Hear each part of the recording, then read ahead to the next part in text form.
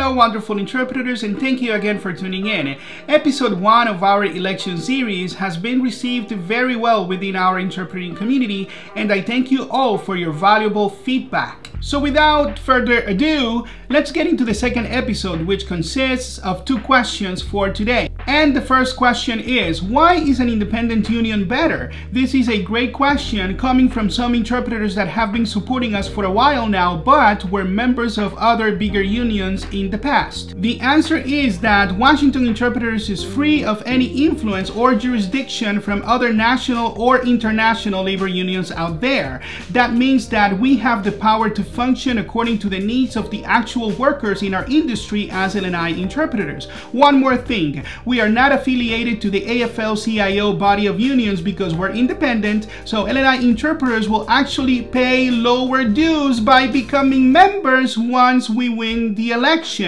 We are the cheapest choice because we will only be focused on representing interpreters. You see, we are very different from WFSE, which require higher dues from their members since they represent many other industries. And the second question is, can you show examples of other successful independent unions in Washington state? Well, sure I can. So let's look at a few of these examples. This is the Washington Association of Fish and Wildlife Professionals. This is an independent union representing only the workers within their industry, not many other professions. Their members benefit from a union that specializes in only representing the interests of their workers. Please feel free to pause this video at any time in order to read the information that you see on the screen. This is the Adult Family Home Council, which is actually a member-driven organization who is the exclusive bargaining representative of adult family home providers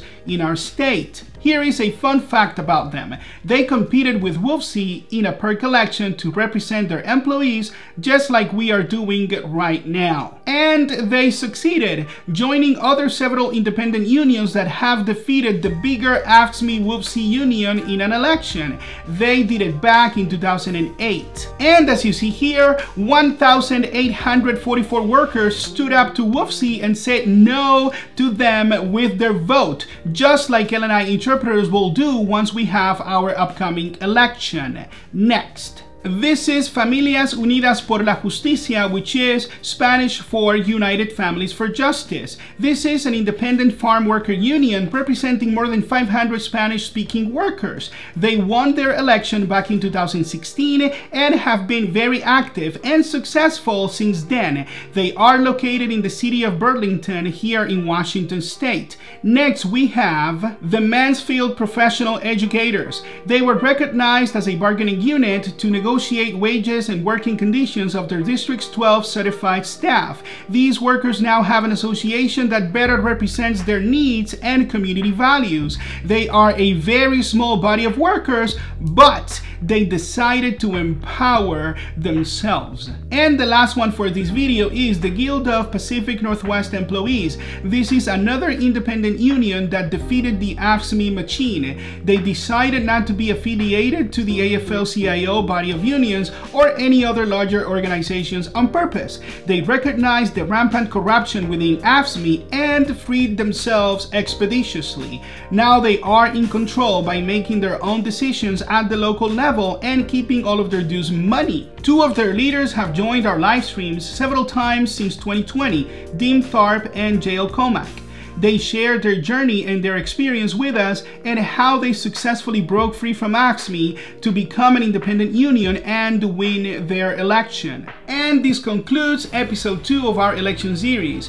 Thanks to all of you, we're now on our way to win this election in order to make our own decisions, just like all of these independent unions that you've seen in this video. Please make time to watch these short videos in our election series and feel free to send us any questions that you may have for us. Your identity will always remain confidential, so please don't be shy. Please like, comment, and subscribe to our channel in order to keep on getting more relevant information for our interpreting community.